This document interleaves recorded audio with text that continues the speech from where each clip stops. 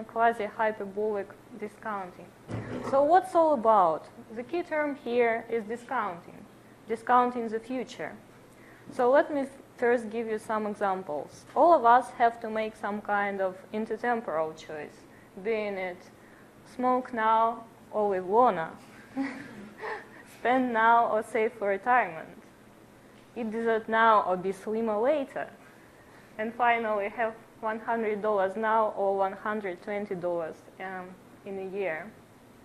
So, but how do people compare costs and benefits which occur in different periods of time? Well, most people are impatient and they always prefer to have $1 today rather than $1 tomorrow, which means that each future dollar has a smaller equivalent present value, hence the term discounting.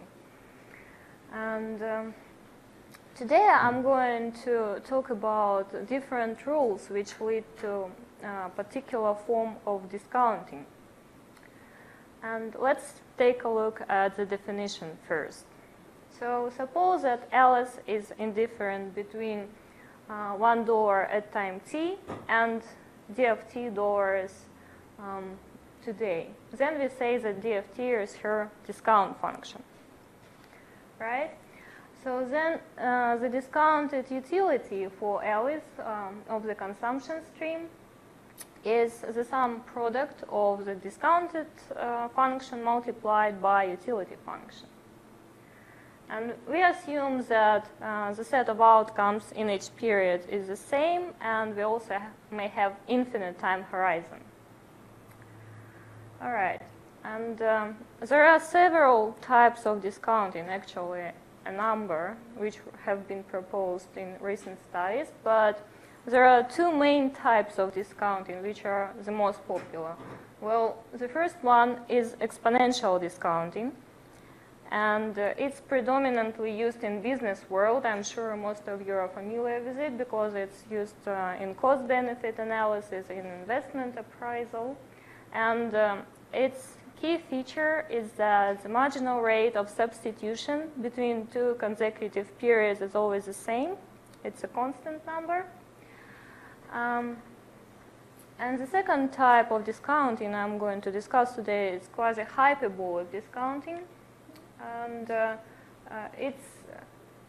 is experimental evidence that quasi-hyperbolic discounting actually fits the data better than exponential discounting. And its key feature is that the marginal rate of substitution between the second and the first period is smaller than the marginal rate of substitution between the third and the second period and other consecutive periods on. All right, and so we have this, suppose that we have these consumption streams, and we say that discounted utility represents our preferences on the set of these consumption streams. If one consumption stream is preferred to another, if and only if its discounted utility has a higher value. And the question is, what type of rules, which type of axioms allow us to say that the preferences of a decision maker can be represented by a discounted utility model with the discounting in a particular form, in the form of exponential or quasi-hyperbolic discounting. And of course, I'm not the first person who's interested in this particular type of question, and I'd like to have a look at the existing axiomatization systems first, without going into much detail for now.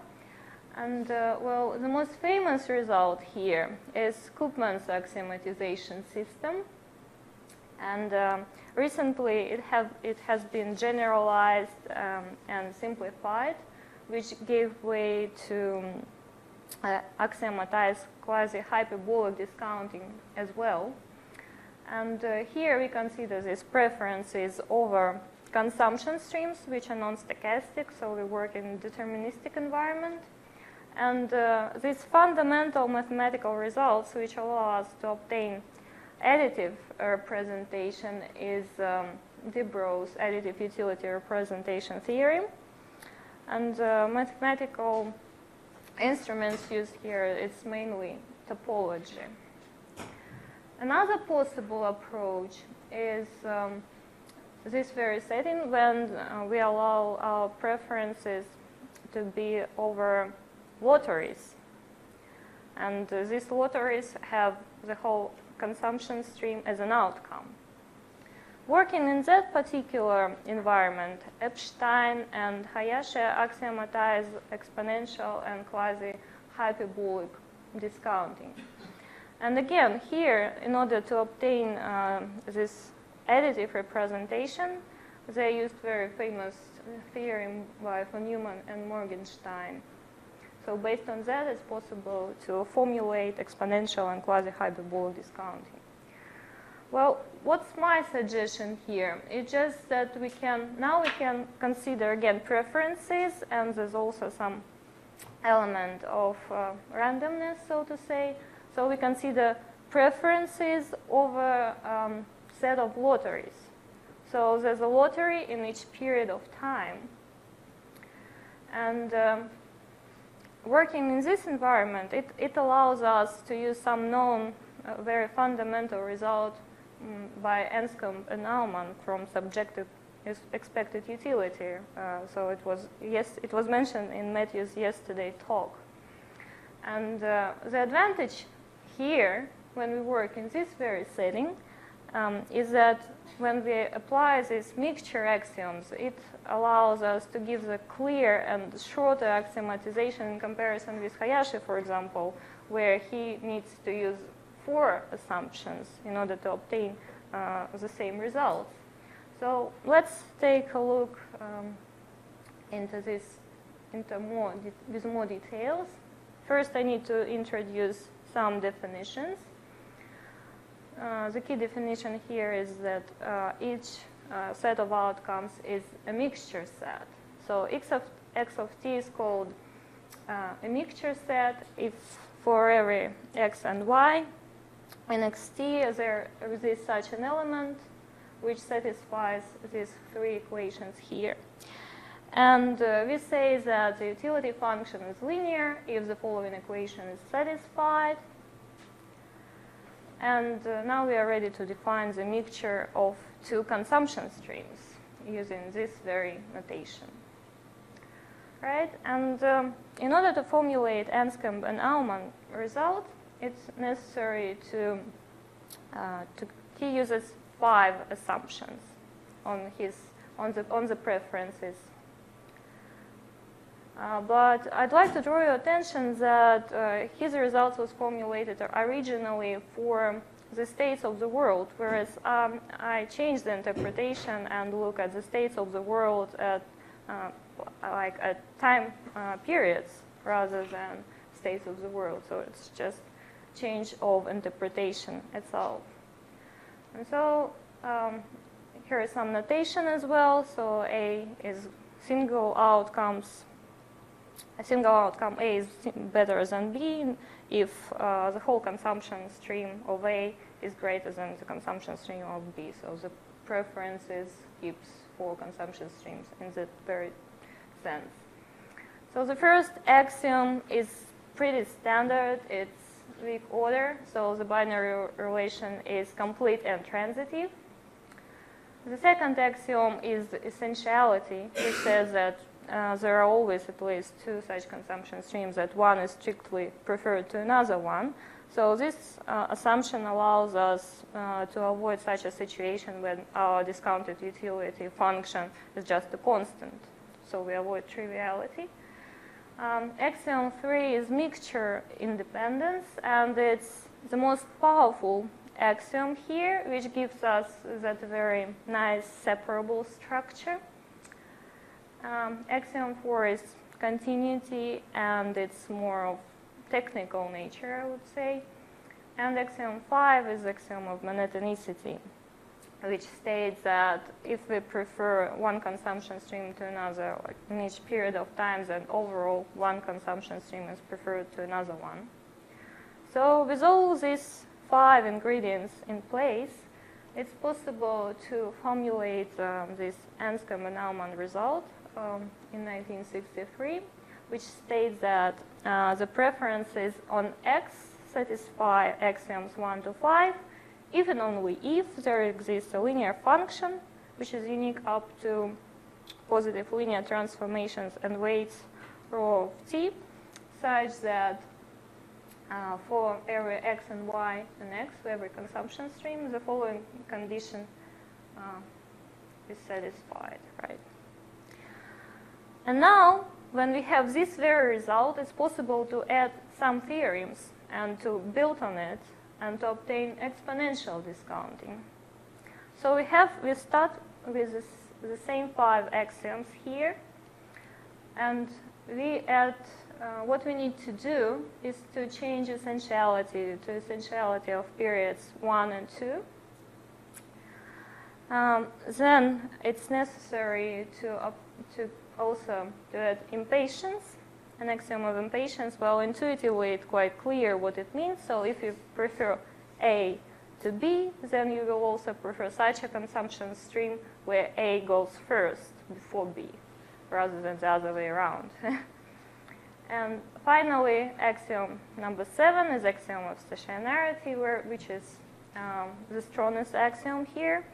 It says that if you have these particular preferences and there's a common consumption in the first period, then if you shift both consumption streams by the same amount of time, so your preference will remain the same. And with these 7 axioms, we can we can easily obtain this exponential discounting form. All right, and speaking about quasi-hyperbolic discounting, the transition to quasi-hyperbolic discounting is not that complicated in this particular case either. So we begin again with the same set of axioms, and what we need to do is we need to generalize impatience and to relax stationarity to quasi-stationarity, which is effectively stationarity, but from the second period on.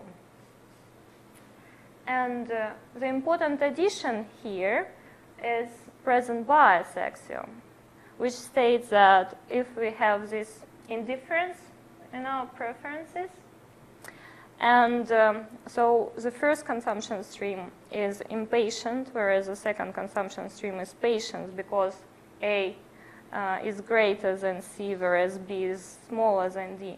Then if we shift both consumption forward, then our choice is skewed to the more impatient consumption stream. So these 8 axioms give us the following result, the following form of discounting.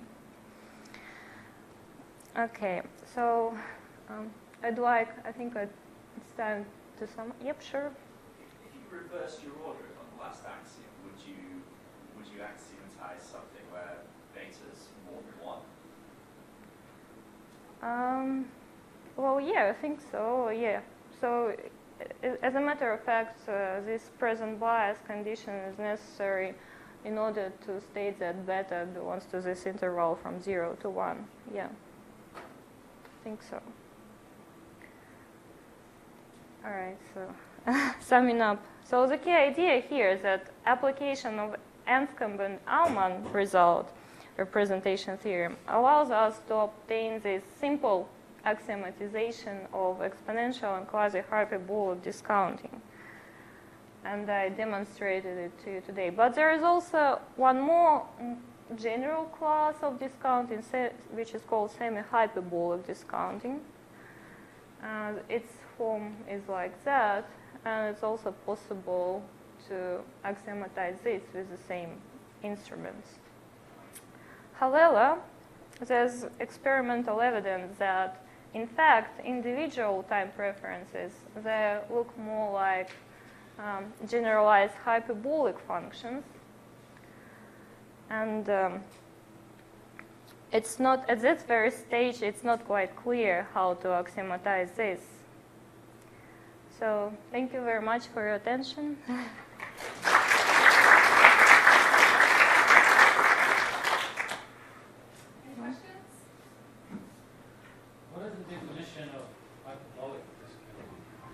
by the hyperbolic discounting. You have semi, quasi. Is there something called hyperbolic discounting?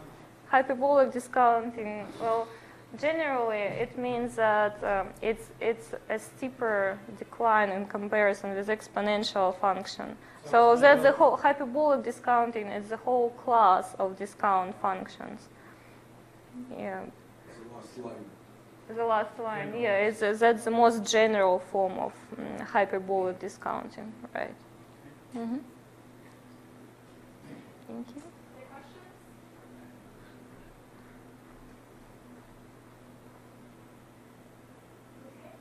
Thank you very much.